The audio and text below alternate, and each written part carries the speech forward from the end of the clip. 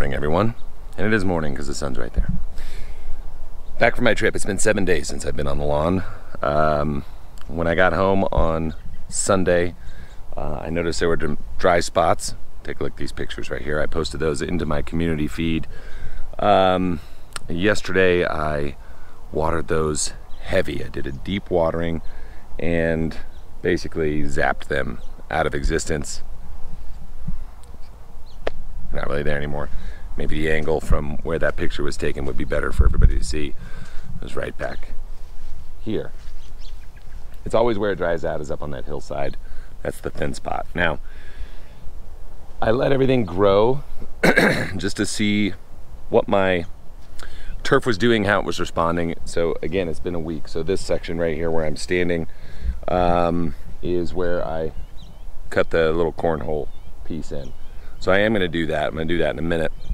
But I wanted to check 1 week's worth of growth on this. Now, the other section of the lawn that was already a little longer was at about 1.5 inches when I left. That seems to be pushing like into the 2 to 3 inch range now. It's starting to get up there, maybe a little bit longer. So it looks like, just based on this, it's growing about 1.5 inches a week. So in 90-degree temps, that's pretty good. I don't expect much out of it because, again, this has not had a heavy nitrogen feeding since May. It's been since May, and when I say heavy nitrogen feeding, 1/3 of a pound of N was what I got then. So, as you know, I've been running this super short and just seeing how it holds up, how much more water is going to be needed or anything else like that. Now here's what I'll tell you. The pace has been such that I mow every other day to maintain the short grass, to keep it healthy. And what that's doing is really getting the grass tight, really, really tight. And now normally what you give up and what you sacrifice when you go to shortcut grass is root depth, because anytime you cut off that solar panel, the top of the grass, this is where you're going to get your chlorophyll production, photosynthesis is taking place, your carbohydrate production, everything else like that. So the plant is going to push more energy into maintaining the top growth and not pushing down into the roots. Here's the thing. That would be very typical if you were feeding on a very typical program. You know, if I was running a pound of N every 6 or 8 weeks, like honestly is what's recommended, that would be what's happening. The nitrogen would be getting used up to try to just support that top growth, and there would be nothing going to the roots. Well, since I've been doing this in a very different way with considerably lower N and higher soil foods, greater amounts of humic, you know, you've seen me run the d-Thatch out here. I've run some 402, some 700, different things like that. I'm able to maintain a healthy stand of grass that's still pushing the root depth where I want it, which allows me to get recovery when I do have dry spots. So what I'm gonna do right now, I'm gonna cut this thing out, just give it a quick level back to where it needs to be. And then today I'm going to feed it. And it is going to get a dose of 1801 today. Not a high one. And what I want everybody to understand about cool season turf versus warm season turf, and plenty of other people talking about it, so maybe you don't need to hear it from me. You gotta think about it like this. Cool season turf is much like a 2-humped camel, okay? It's got a growth period in the spring where it really needs energy. Then everything slows down and it goes to, I won't call it dormant, but if you let it go dormant, it would go drought dormant, summer dormant, and then it would come back out. So you have this period where you spike it, relax, spike it again going into the fall. So that's gonna come up in September, October, November is when the grass gets into this next growth phase. Whereas with Bermuda, St. Aug, Centipede, some of these others, you are going to have just the center line hump for summer feeding. So you tend to push more up as the grass is coming out of dormancy and feed through that season, and then you can taper off back on the other end. So we're going bookended on the cool seasons, high and high, with very low feeding in the middle, and that's what's keeping the grass beautiful like this. So let me cut this thing out real quick, and then we'll talk about 1801 a little bit on summertime applications, what you should and shouldn't do, okay? Let's do it.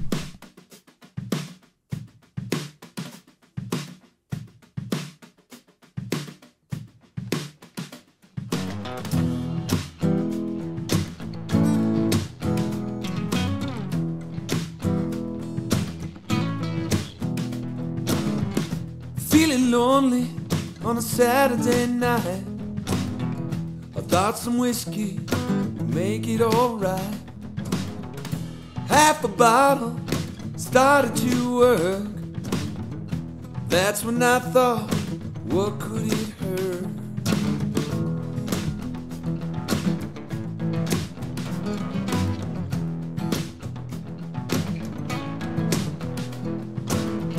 Staring at your number, thinking too hard, thinking of the last time how I broke your heart.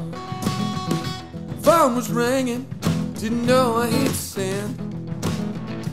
There you were on the other end.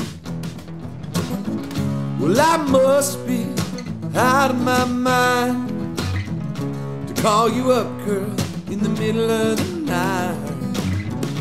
I got to be out of my mind, thinking one time will be alright. Okay, so that's done. Cornhole pitch is back in play, back to half an inch, inch and a half everywhere else. Grass is looking really good. Thick, wonderful.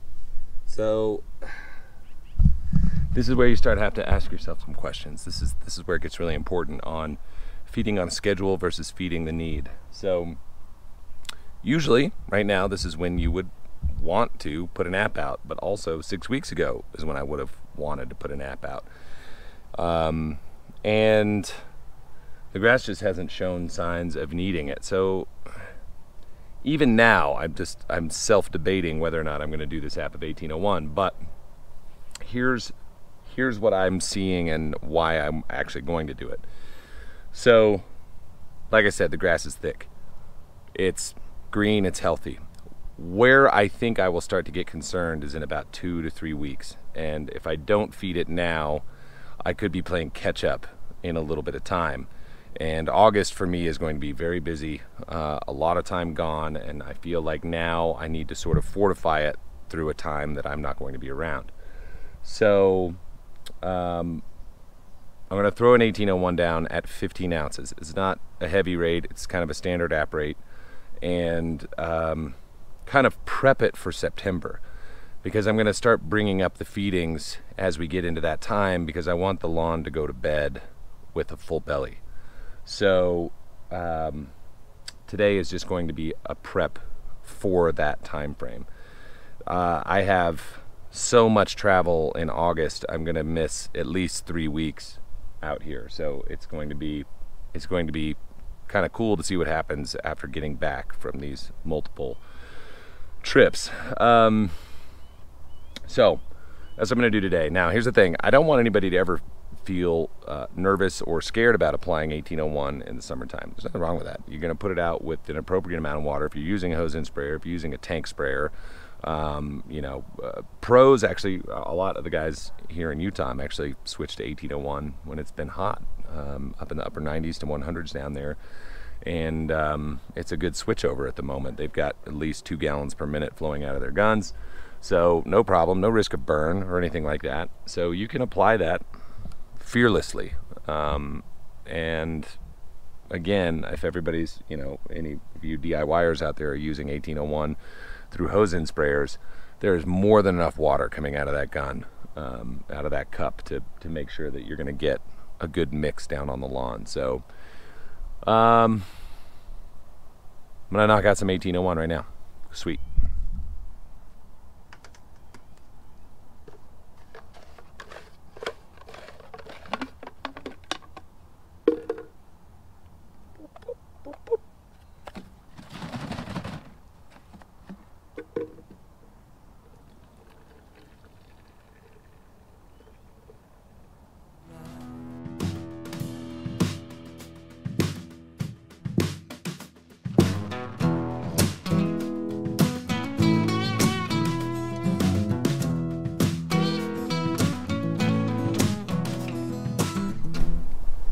Okay, so it's as simple as that.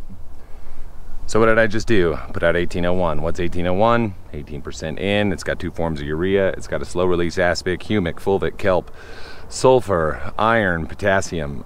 You're putting out a good complement when you put that material out at this time. Well, anytime, really. It's just a good general purpose feeding. So, again, lawn looks great. It's gonna be hot today, 90s, 91, something like that up here.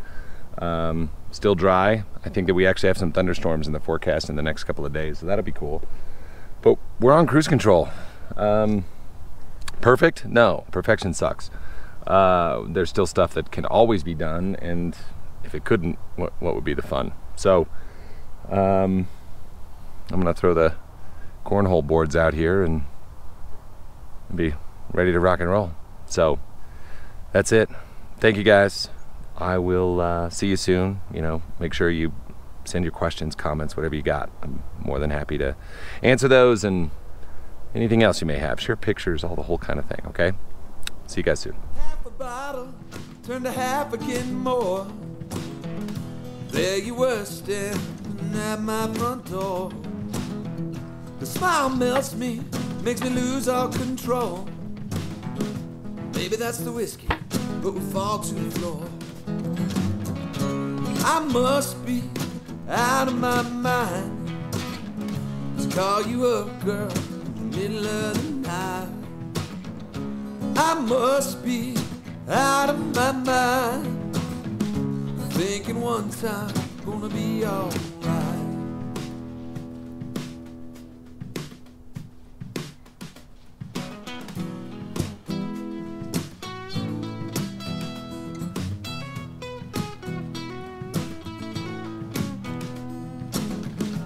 Hours later, laying awake in my bed, my mind is racing, thinking about all you said. It's only one night, that's all it will be. But once it's over, don't you ever call me.